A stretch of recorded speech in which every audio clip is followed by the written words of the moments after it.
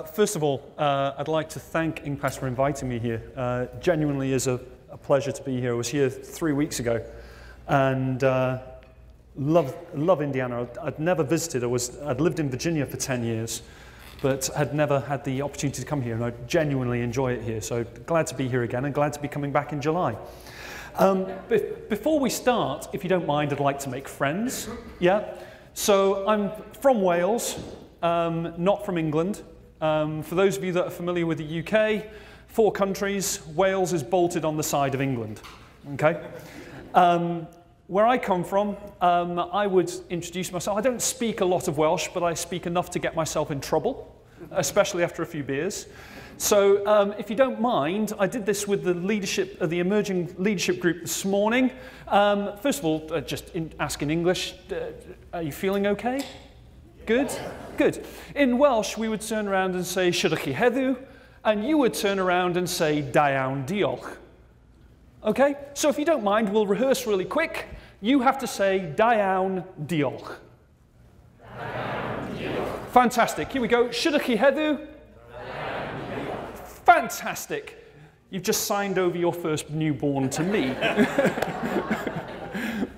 I was asked, obviously, to come in and speak about knowledge management. And the first thing I would like you to do is forget the term knowledge management. I think that if we were to sit here at the moment, we'd start to come in and go, what are you here to talk about? I don't get it. And it's probably a state of confusion. Okay? What I'm more interested in are what are the pain points? Yeah, what are we experiencing out there? First of all, as individuals, yeah, organizations, and then the organizations that you provide services to, or if you are within an organization, what kind of those internal services, what are they actually responding to? So I want to explore that. To do it, we're going to go on a bit of a journey. We're going to start on what those pain points look like. We're then going to talk about what lies behind that. Are we talking about people? Are we talking about technology? What does all this mean? Okay? We're then going to go into what does the internal environment look like in an organization? What type of things are they experiencing? How does knowledge exist? What does it mean? I'm then going to share with you some ideas around dynamic, agile, and adaptive organizations. I'm going to show you some videos. I figure that's the best way to entertain you. And hopefully we'll have enough of a discussion and enough of an idea that we can then go into the Knowledge Cafe piece, having some interesting conversations about what the future might look like and how you might have to adjust your thinking, yeah, for the future. Okay? So that's kind of going to be the journey today, and I'm hoping that I achieve that somehow. What I'd like to start with is looking at what does the future mean. If we look at the moment on what organizations are experiencing, they are in a very unique environment. Okay? Ever since about 2008, the bravado that organizations had at throw money, take risks, any idea is a good idea, let's see what we can do, is now gone. We are now dealing with a risk-averse senior and executive management that now wants evidence. They want to know what the risks look like. And we are in a situation where, if we're honest, I think for this generation and possibly the next generation, the business environment will not recover from that. That bravado, I don't think we will get it back anytime soon. I don't think we're out of it, whether we're talking northern or southern hemisphere. We're not out of it, and we have a long way to go. Okay? Businesses at the moment, if you look at, regardless of sector, if you look at what they're challenged with, what we're actually hearing, companies like Deloitte since about 2006, 2008, 2010, are turning around and saying the biggest challenge for an organization at the moment is innovation. That's the biggest pressure point for an organization, is innovation. And they're saying it's regardless of sector. And the reason being, we live in a very disruptive, we transact in a very disruptive environment at the moment. And one of my favorite examples, and one of the best ways that I can kind of get this across to you, especially when we're looking at services, is When I was younger, in the 1980s, if I wanted to book a holiday, I would go into a travel agent, I'd read a brochure, I would then, based on the recommendation of that travel agent's own brochure, I would pick a holiday. I'd go and stay in a hotel, and if I didn't like the experience, I'd come home, I'd tell all my mates, and they possibly wouldn't go to that hotel, but it would take a long time for that hotel's reputation to be seriously damaged, and probably they wouldn't adjust the level of service for a number of years. Now there's this wonderful thing called TripAdvisor. And my wife absolutely detests me because anytime we want to go on holiday, I will search through every single opinion on any given hotel or location. And guaranteed, I will find the one that didn't like it. Yeah, and then I begin questioning things. But what's more interesting is the actual response from the hotels themselves now. When they're getting compliments, thank you very much, glad you enjoyed it, look forward to seeing you again, instant response. They recognize the value of the customer. If you didn't enjoy it, we're sorry, we are looking to respond to that, we are doing this, they will then feed back later, we address this, next time you visit with us, you'll see we have changed, please try us again. Globalization and technology. People expect quicker service, better service. Organizations have to deliver it with less resource, but we are looking for an instant response. If you want more evidence of how things have changed, think back to the Sony Walkman. When the Sony Walkman was first introduced in the early 1980s, it was still available in the 1990s. The original format. It was a very simple thing. Now, if you look at the life cycle of the iPod, how many variations have we seen over a 5 or 6 year period? Demand. It's higher. Now, that means that organizations are being asked to innovate. Has anybody seen the Wall Street Journal today? I think it's section B, front page. Yeah, that the word innovation is overused. Okay? What we're talking about with innovation is truly a new concept, a new idea, something that is radical, something that changes. Actually, that's not what organizations are usually talking about when they speak about innovation. They are talking about new ideas, but not radical change. They're looking at service improvement, the development of a better product, something that responds to customer needs quicker. But these are the pressures that organizations are under regardless of sector. Now then, you position this against a risk-averse economy and a risk-averse management, and we suddenly need people that are able to risk assess decisions. If we're looking at innovation, then we get a number of good ideas. Loads of ideas. I'm sure that if we sat down here today and asked how you can develop service in the accounting auditing field, you would be able to, as a big group like this, I'm sure we could at least get, what, 10, 20, 30, 40 ideas? But what's the difference between a good idea and a viable business decision? And that's where I would argue that you are coming into it, especially in the auditing field. We're seeing at the moment that organizations are asking for more critical thinkers. It's not necessarily about the foundational knowledge anymore. In a recent IIA report that has come out, they have turned around and said that when you look at what organizations require the most at the moment, 69% turn around and said it is about critical thinking, problem solving. We want people that are able to risk assess strategic decisions, operational decisions, that are able to manage intellectual capital. This is the auditing field saying that auditors need to be in a position to manage intellectual capital. Why? If we have this idea, as some of you might have had coming in here today, that knowledge management is about technology. Anybody who goes on the internet and you Google knowledge management, I would say that one of the adverts that will come up will be SharePoint. Yeah, that is a knowledge management solution apparently. But organizations are saying that actually their biggest challenge is innovation. My challenge to you would be this. And apologies for those who've heard this before, but we've got loads of laptops out here. Leave it alone for 6 months. Don't do anything with it and tell me what it innovates. What will it present to us? What will it provide us that is new?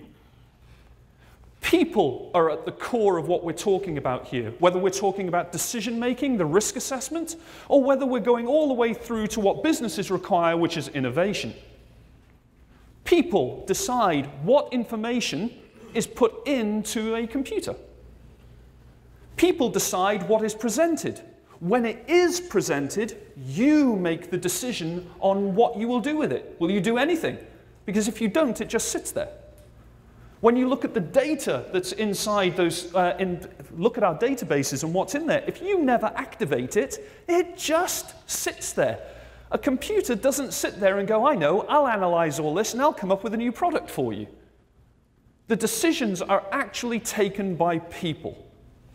That's where we start to look at intellectual capital and the management of knowledge. If you buy into all that, then we've got another problem that starts to surface. At the moment, we are dealing with an aging workforce. And by the way, I apologize, I like to walk back and forth. Yeah? I've got students at the university, by the way, that actually do track how many times I walk back and forth. Okay? Where was I? I interrupted myself. Thank you very much.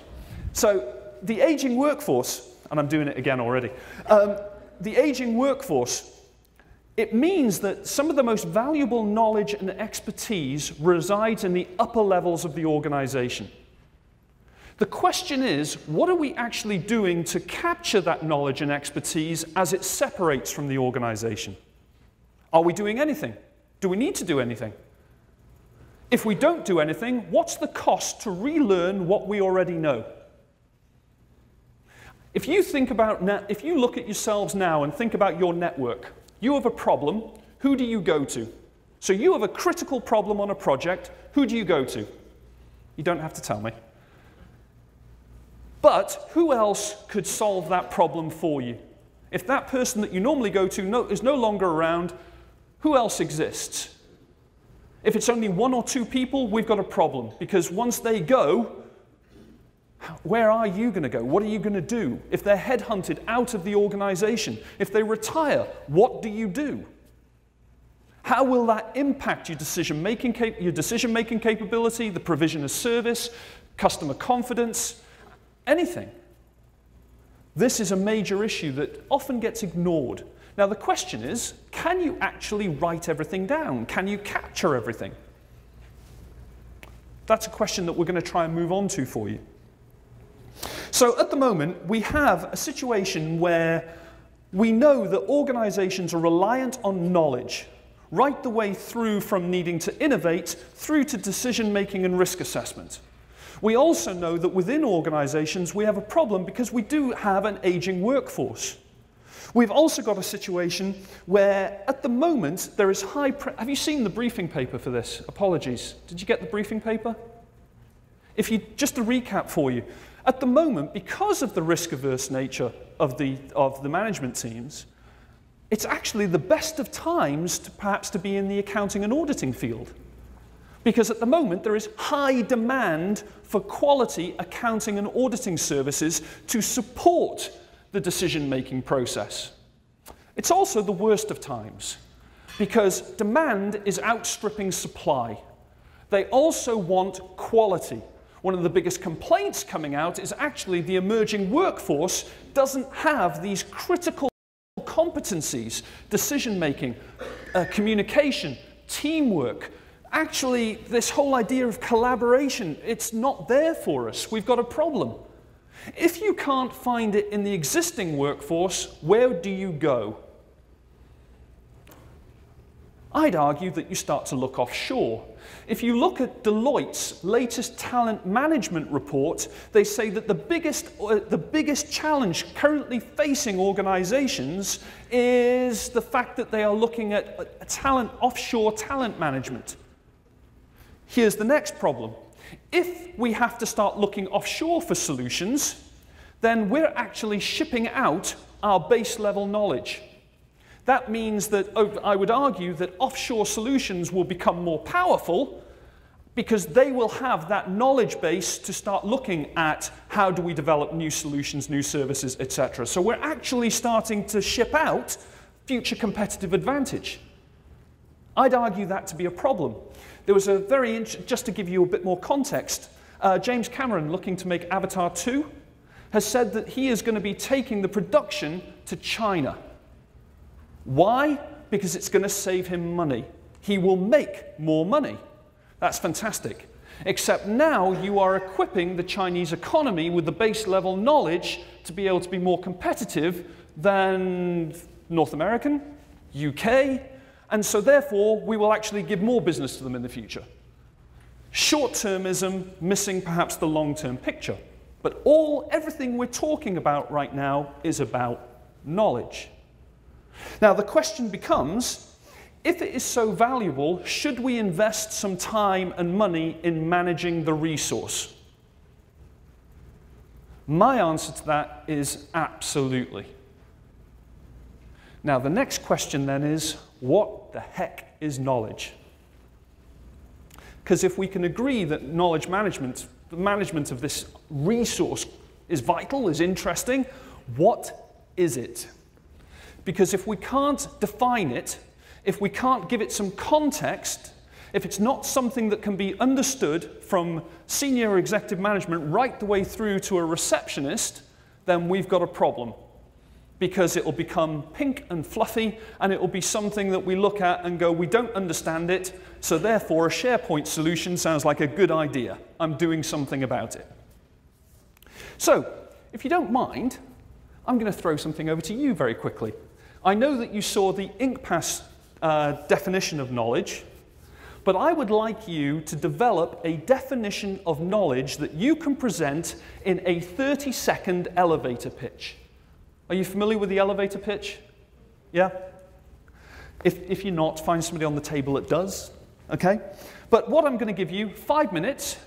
Knowledge is a resource to your organization, so therefore, what are you managing? What is it?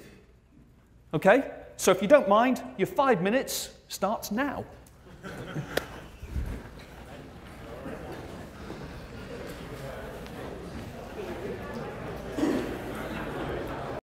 And time. Okay. So in 5 minutes, did you manage to agree on what knowledge is? Yes. Fantastic. Somebody, come on. Do we have a microphone that we can use by any chance? Sorry, this is... Oh, no.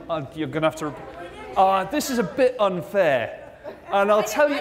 Okay, go on then. Yeah, right. No, I okay, did. She okay. did. The definition they came up with is knowledge is an evolving truth from experiences to apply to current situations and future situations. Let's see if I can read this. It is it's those three. It's an evolving truth from our experiences to apply to current situations and future situations. Yeah. Wow. What is an evolving truth? What is truth?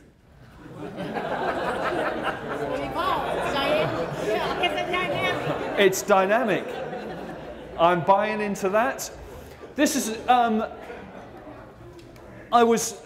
very lucky. My wife would say I'm not very lucky, or she's unlucky, but she says I'm lucky. I get to travel a lot, and I'll tell you about some of the stories and some of the organizations we've worked with. But I was working in Bahrain. We were in with an oil company, and one of the first questions they asked was, what the heck is knowledge? And if we can't define it quickly and effectively, we've lost it before we've even started. Their next question was basically, what impact will it have, not in the future, stop talking to us about strategy, but what impact is it going to have today for my line manager that's sitting outside the door? And if you can't answer these questions, then we get pink and fluffy and we're in trouble. And the problem that we get, there's nothing wrong. I can buy into certain aspects from that definition, seriously buy into it. The problem is that with organizations, and think for yourselves, if you gave that to a postgraduate, they'd probably turn around and go, okay, we can have conversations around evolving truth. Yeah? You give that to somebody who's never touched university, yeah, that is coming in with basic skills and start talking about evolving truth, and they'll be like, what the heck? Where am I working? You know, that's the problem. But this is our big challenge. Is there anybody else who'd feel comfortable giving us a definition really quick? Yep. Yep. We have application of experiences, expertise, facts, and learning to situations. Applications of experiences, expertise, facts, and learning to situations. Okay. So what's the resource? If knowledge is a resource, what's the resource? And therein lies our problem. Okay? I'm going to do a couple of things for you. First of all, to move things along, because I want to get into the real meat of the cafe, I'm going to give you my assistant. Thank you very much. This is our definition of knowledge management. Okay? I'm not going to bore you with the details, but this isn't something sat around that we've dreamt up thinking, sitting in an office. Okay? This is actual serious research, and I'm not joking when I tell you this is over a year to give you this definition. We're academics sometimes, yeah?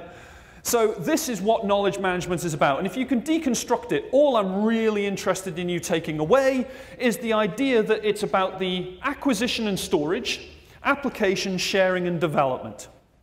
Okay? That's what knowledge management is actually about. And when we talk about acquisition and storage, it does not necessarily mean technology. If only one person in an organization knows something, storage can mean actually broadening that out and socializing that knowledge so more people know it. It doesn't have to be that we've just dumped it into a database. Okay? The next thing that I have for you is a definition of what we're managing. And this is what I would argue that we are managing. This is actually coming out in the knowledge management terms. This has actually come out from some American research conducted in the 90s by somebody called two people, Holzapfel and Joshi.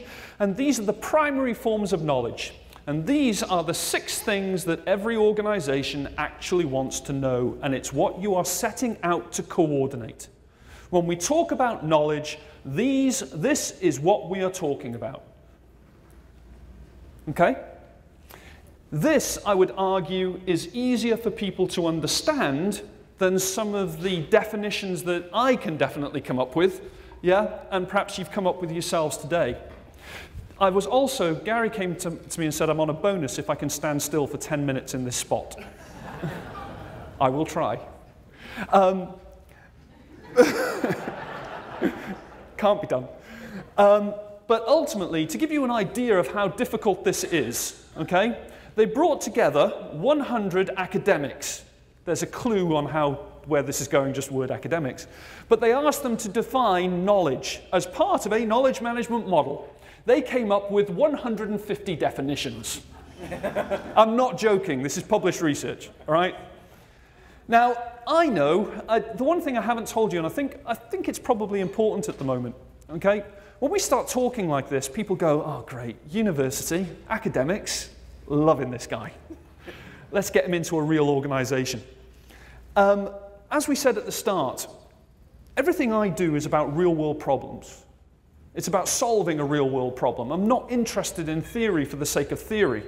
I actually come from operations and project management. I've only been at the university for the last, 6 years. And as somebody said to me this morning, they've never met somebody that works in a university that actually spends so little time in a university, and that cannot go on video.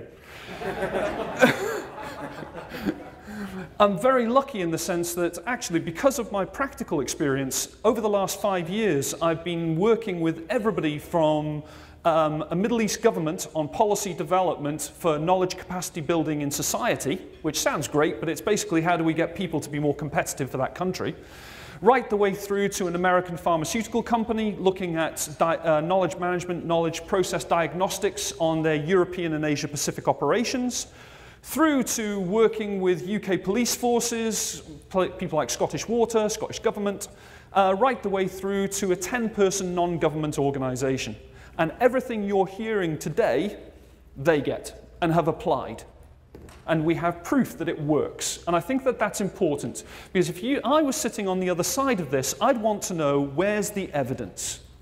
It's great that you're up here talking, Dave, but where's the evidence for this? How do we know it works? Okay? So if any of you are interested, there's lots of published case studies, reports, all sorts of things. It's all available on the blog. It's all free. Okay? So please take a look. But this now sets a context for us going forward. All right? We now know the problems from the environment, and we now kind of have an understanding of what we're going to set out to manage, and when we're looking to manage, what we'll actually be trying to do with it. Now we start to go inside the organization, and this is where it gets tricky.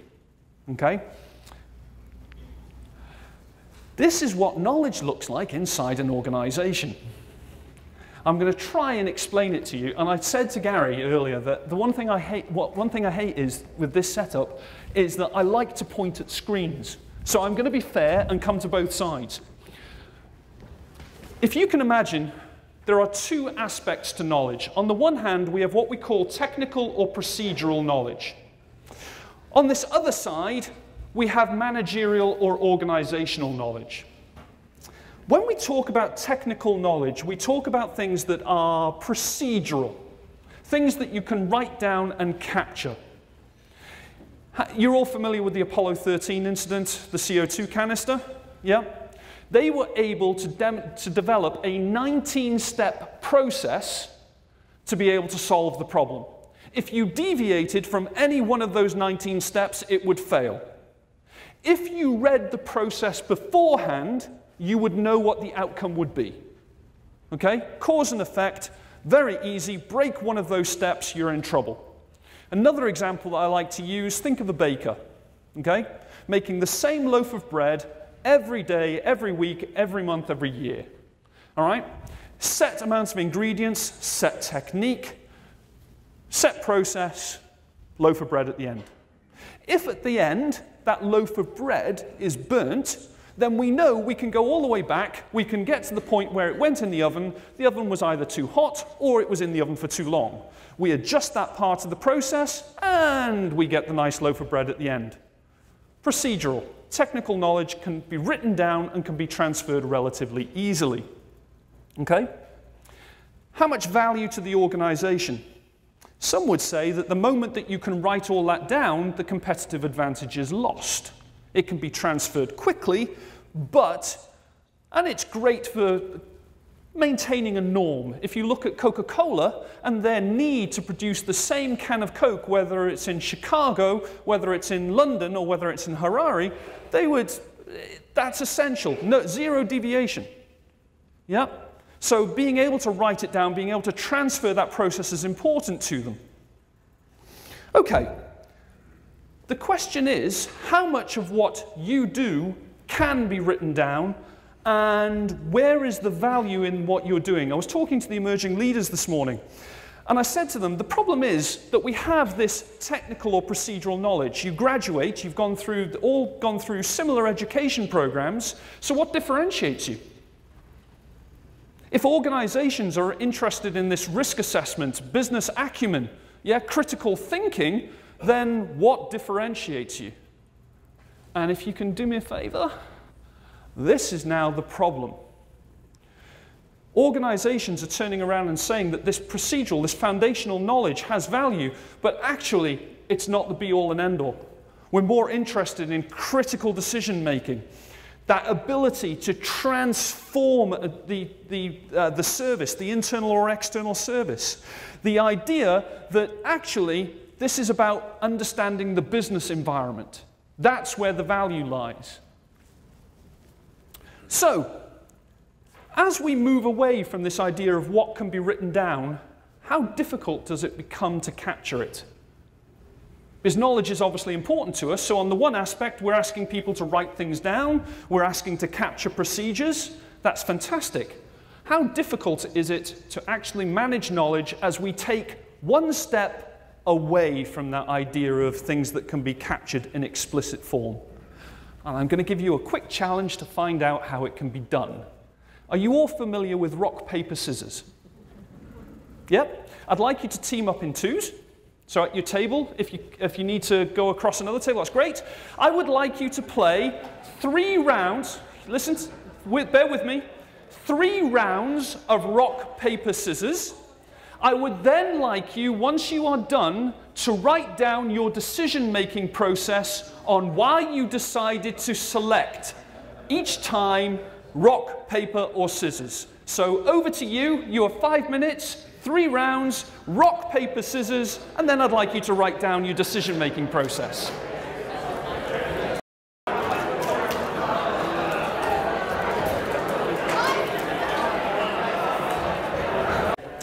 But the problem is that not only are you thinking about your decision, you're thinking about the decision of one other person. How difficult is that to capture? And could you write it down in such a way that it can be captured and moved from somebody on this table to somebody on the opposite side of the room where they could replicate the process? Welcome to the world of knowledge management. This is where the challenge really begins. Technology really only answers to one end of this spectrum. Technology can enable the transfer of information. It can connect people. But actually, when you look at it as a knowledge management solution, it's only responding to one aspect. And that's at that very ordered, technical, procedural end of the spectrum. The moment you've taken one small step, you're dealing with one other person in a decision-making process, and you have three options that you can select. That's it. And yet, it would be so difficult to capture that, it's incredible. This is where we start to look at human resource or social processes. We look at how do we actually share that? How do we share the understanding of that process? Actually, it's by doing what you're doing here, talking about it, experiencing it yourselves. Not something that you read about, but something that you experience. As adults, we are experiential learners. If you think about what you learn about your job, it's actually usually on-the-job training. I think the statistic is something ridiculous. It's like 86% of learning is done on the job. Experiencing it, group problem solving, sharing knowledge through group interaction. That's where the secret actually lies. Beyond that, we've got another problem, and that is the fact that if we go back to the actual signals that we're getting from the environment, we're talking about the need for problem solvers, critical thinkers, communicators, and we are talking about competencies that are moving beyond this idea of foundational knowledge. Going back to the previous slide, what people are actually looking for in the auditing field right now. Now then, when we start moving into this area, we start talking about being dynamic, agile, and adaptive. And what I absolutely detest at times is we love to throw around buzzwords, especially when you start talking to academics, consultants, yeah, where it's a case of the more ambiguity behind it, the better for me, yeah? I want to be very clear on what we're talking about. If we look at what has happened over the last 15 years, because we have such a disruptive environment, if organizations cannot adapt to that environment, they die. If you want examples, Kmart, Blockbuster, Kodak. Did they adapt to their environment? Very competitive organizations at their prime. Did they adapt to their environment, and where are they now? If you want an even better one, I was in Helsinki talking to Nokia 3 weeks ago, and where are Nokia today compared with only 10 years ago? 10 years ago, at the height of their power, yeah? Leaders in the mobile phone industry. Where are they today? I think it was 4 weeks ago, less than that, 3 weeks ago, their credit rating was demoted to junk status. Will they ever recover? And the argument is they didn't adapt to their environment. If you want to look at it from your perspective, service provision is constantly changing. You are looking at client books, revenue generation, maybe it's internal services within an organization, how you position yourselves as business partners, how you actually provide value to the organization, are you seen as a strategic partner? And it's that ability to be able to adapt to the changing needs of the environment that is key. But it's built on individuals. And I'm going to try and clarify some things for you through some videos. The first thing I want to talk about is dynamic capability. Dynamic capability is about that individual skill level, if you like, individual competencies, knowledge, knowing, expertise. You come out with it, when you graduate, for example, you come out with a base level of knowledge. You start to apply it and you develop knowing. You know that it works, you know what doesn't work, you develop know-how, you know who it works with, when it works, where it works, why it works. All these things are great. If you apply it enough times and you recognize the patterns, you actually develop expertise and you become somebody that is even more valuable to the organization. But it is built on individual competencies. Your problem-solving capability is an example. So, to give you an idea of what that looks like, I'm going to share with you a 3-minute video. Okay? In the UK, I also wanted to bring a bit of rugby into it, if I'm totally honest, and this was the way to do it, okay? In the UK, when we grow up, we go into the playground and we play a very simple game. I don't know if you play it over here, but all the kids will line up, all right, against a wall. There'll be one kid in the middle who yells go, and you have to get across, and if you get tagged, you join the kid in the middle, and everybody else goes across to the opposite side. And you go back and forth. Yeah? And there will be one person standing at the end. Now, when we're talking about dynamic capability, that becomes very interesting because the person standing at the end has probably got a high level of technique and a high level of skill because they have been able to read the environment, adapt to the environment, apply that technique under pressure, and the person that's left at the end could be seen as somebody that has the most skill.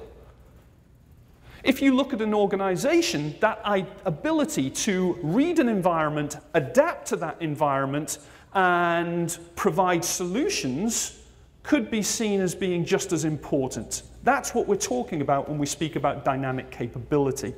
It's built on the individual. So I'm going to show you a video now that is based on the game I just talked about, except it's with rugby. For those of you who are familiar with who are not familiar with rugby, don't worry. The rules don't matter. The only difference this time is that instead of getting tagged, you get tackled. Okay? What I'd like you to do is just keep it in mind when you're watching this, that this is about individual capability. That ability to read an environment, adapt to the environment, apply your technique, yeah, and be what is in this case, the last man standing.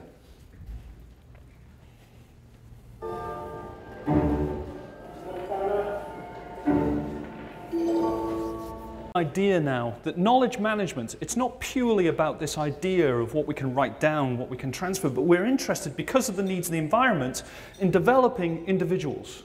We've got the needs of the organization, but now we have to be concerned about the needs of the individual in order to create adaptive organizations for the future.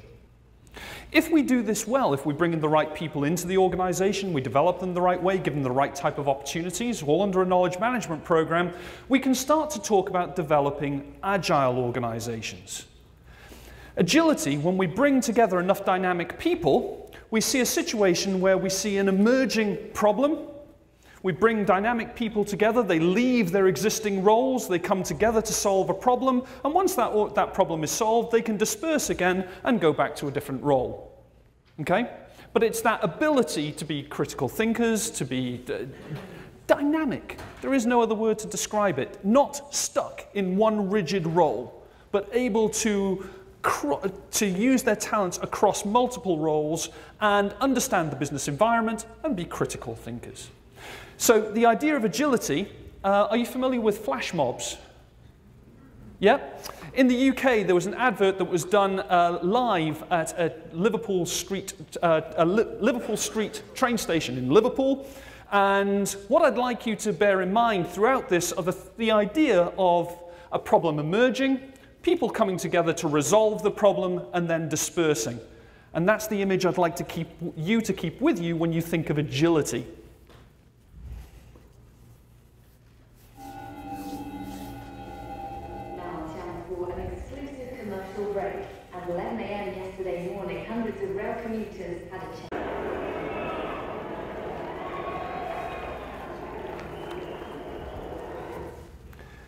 So now you've got the idea, hopefully, of the individual capability, yeah, being transformed when those individuals come together as a group to resolve a problem. If that works out, we can now start talking about adaptive organizations. Organizations where people can come together, work as a team, recognize the changing environment, adapt to different cultures, yeah, just the different environment that you can find as you move from one area of a state to another. The different environment that can emerge as, for example, in Indiana, when we were talking 3 weeks ago, the change where the construction industry has shrunk. And so it means that people have had to adapt their service provision to account for that.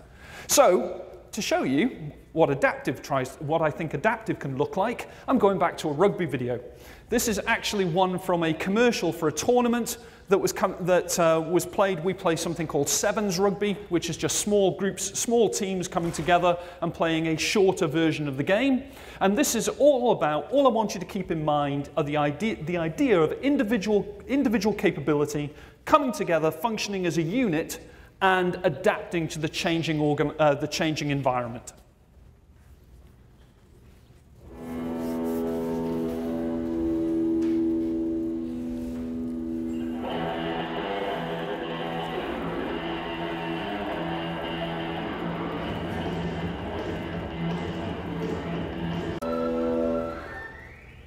Thank you. Okay, so hopefully you've got an idea of what knowledge management can be about. What are the risks if we decide to ignore this? We've already talked about that it can be reputation, competitive advantage. I'm not going to read these off, but the one key one for me, if you look at the situation with people like Kodak, Kmart, Nokia, that last one of organizational resilience, that ability to adapt and to survive, yeah, and the threat to existence and actual extinction of organizations, that's key. And if those organizations who thought they were too big to fail are failing, what does that mean to smaller organizations? Moving back on, if you buy into all this, or any of it, then you have to accept that actually what we're interested in is people management and development. That we're actually interested in how do we get the right people into an organization in the first place? And once they're in, how do we create the environment where they share knowledge, allow us to embed it within the organization, allow us, for want of a better way to put it, exploit that dynamic capability for our own advantage. And that is key. And that means everything from the way that we do job design, to recruitment processes, through to interview, right the way through to induction processes. And I'm going to give you a quick snapshot. If we know that we are looking for people that can be dynamic, and by that being critical thinkers and problem solvers, what are we doing within our organizations today to recruit those people in the first place? If we know that that's what we need, if that's what we need to respond to the environment, what are we actually doing? The induction process. That, for me, is you're crossing the threshold into the organization. Your first day, you come into an induction process. What does it say about the culture of your organization?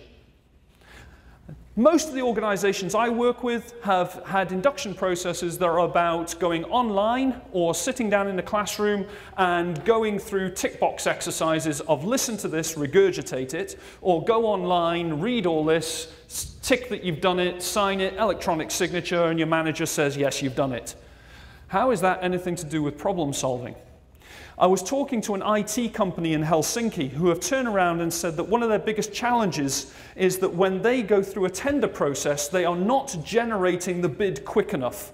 That their actual tender process, that sales bid, needs to be done in about 24 hours and it's taking 2 weeks. And they are turning around and saying, the problem that we have is we can't solve the problem. Well, perhaps you can't solve the problem because you are fixed on your current culture and your norm. What about if you take a different type of induction process where in your sales team you are seeing regularly 10, 15, they're growing, 10 to 15 people coming through in one go? Well, why don't you pose them the problem? What can you learn from them? Put them into a problem-solving environment the moment they come into the organization. Give them the data they need, give them the environment they need, and set them the challenge to be able to design a process where this is done in 24 hours. Can you learn from them? Do they immediately get the understanding that their role is going to involve critical thinking and problem solving? Two very different types of induction program. Competency development. If critical thinking is a key element, of the job, where does it appear in the appraisal process?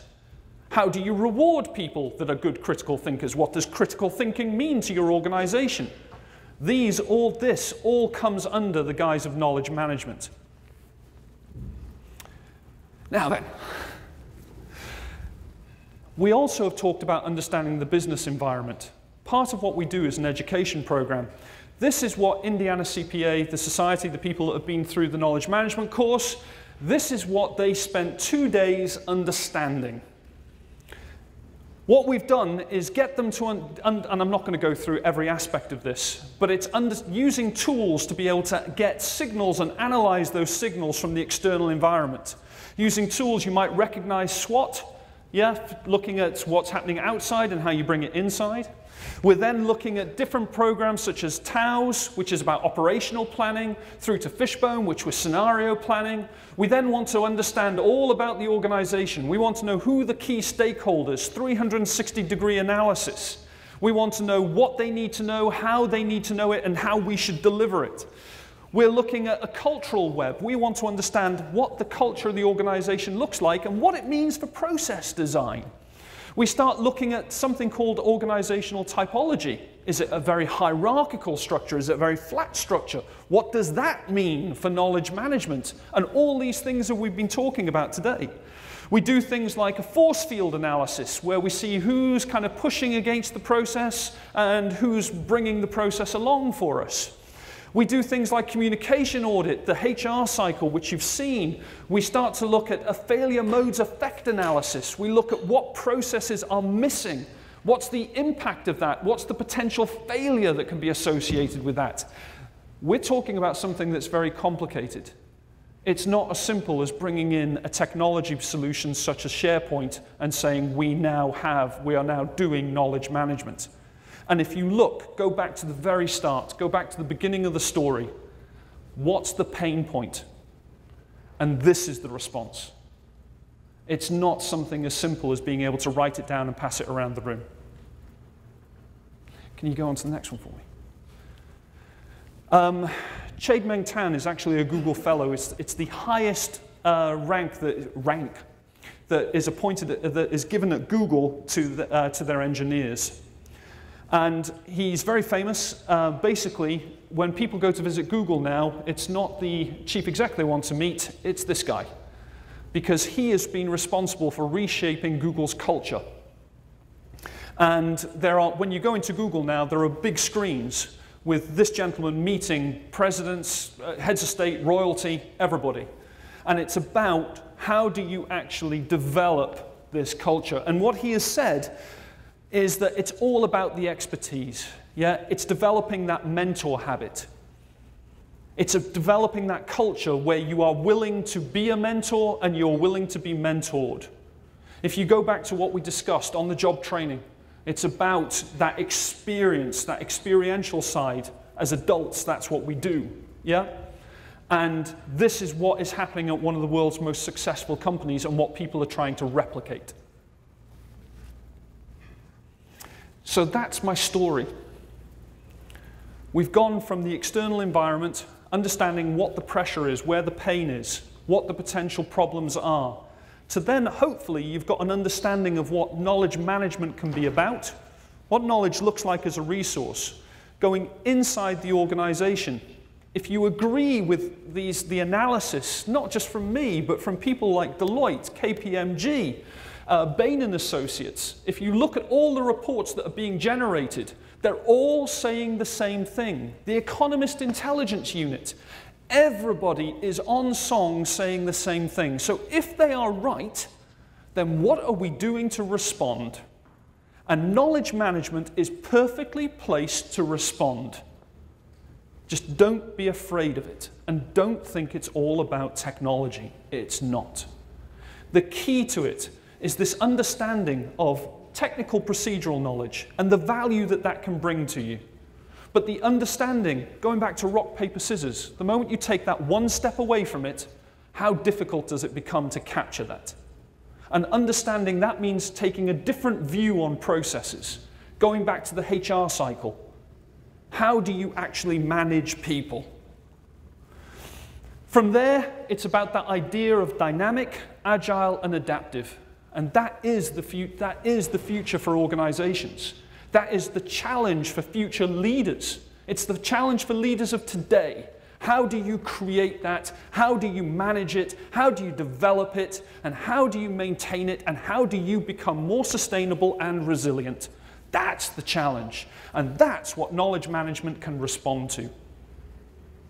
So now, that's me. The rest of today, or the rest of my session, is about you talking. And I can't believe I'm actually bang on time. The rest of this is about you talking. And are you familiar with the Knowledge Cafe concept?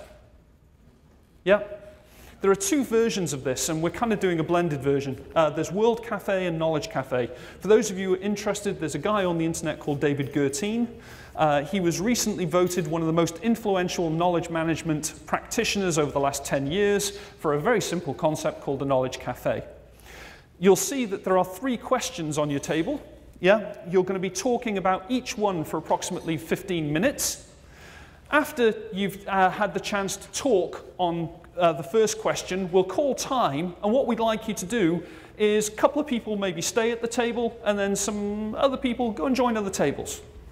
Get other ideas. Don't answer all 3 questions at the same table. Get up and move around. What you'll also see is that at 4 o'clock, I'm going to do kind of a feedback session for you about what you talk about. You'll see that there's an A4 sheet. There's also Post-it notes. As you're having your discussion, I don't want there to be one person that has to record everything, okay? But as you get something that you think, hang on a second, yeah, that's relevant, I'd like you to write down on your Post-it note either 1, 2, or 3 and put a circle around it so I understand which question it's responding to, and put down your idea or put down whatever it is that's been triggered in you and put it onto the piece of flip chart for me, and I'll capture all that later and we'll come back and do the feedback session at 4 o'clock with you. Okay? But basically now, 3 15-minute sessions. All right, I'll call the time. Nobody's going to interfere with you. We're not listening in and judging whether you're right, wrong, or anything like that. We want to know your own impressions, okay? So over to you, and in 15 minutes' time, we'll do our first switch.